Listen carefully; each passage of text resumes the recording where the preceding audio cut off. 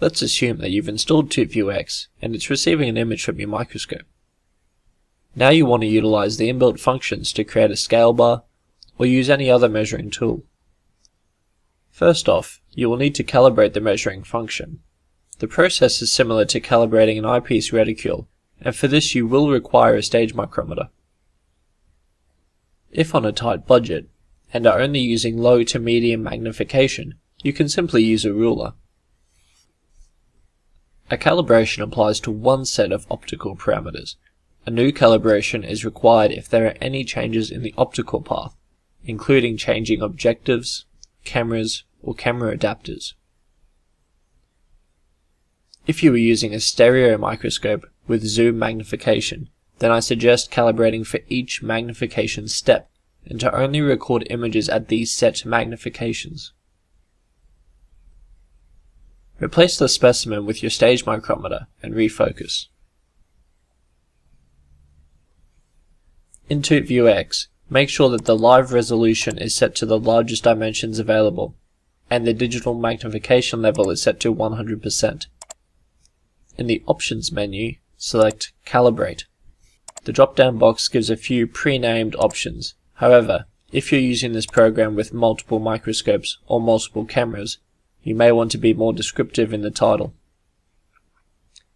In this case, I've used the objective magnification and the microscope model.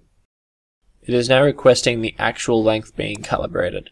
In this example, we're using a low magnification objective lens, so we're going to calibrate using the full length of the stage micrometer, which is 1 mm.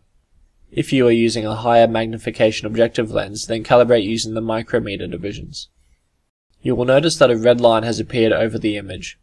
Drag one end of that line to the start and the other to the end of the stage micrometer. At this point, you can increase your digital magnification to more accurately position these markers, but return it to 100% magnification afterwards. Regarding the widths of the line markings, it is important to place the starting marker at the beginning of the first line, and your finishing marker at the beginning of the last line. Do not place the finishing marker at the end of the line.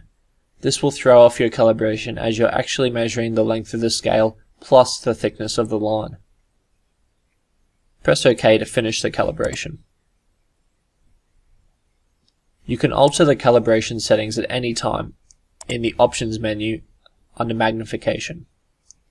Here you can remove, order, export, or import calibrations.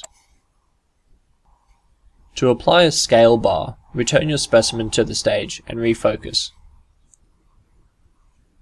Select what unit of measure you want your scale to read in using the drop-down menu. Make sure that the next drop-down menu shows the magnification that you just calibrated. The digital magnification may now be changed without affecting the measurements. To add the scale, go to the Measurements menu and select Scale Bar. It is now asking you how long you want the bar to be.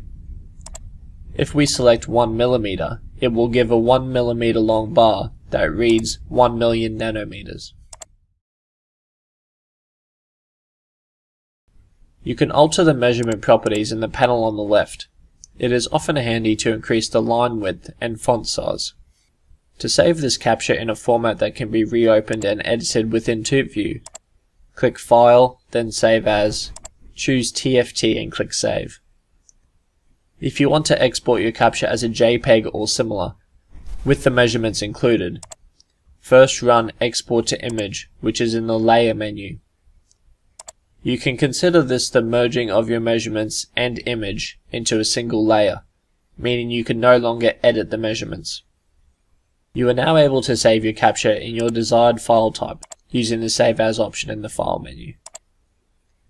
It may be wise to save an image in TFT format before merging layers, for easy editing later. You are also able to use any other measuring functions located across the top of the screen. You can use measuring functions on a live image, but if you desire to have these measurements saved on a capture, then you must enable the following option. In the Options tab, select Preferences, then Capture. Tick Capture with Measurement. If you have any other questions, please let us know in the comments section. For ordering information, contact proscitech.com.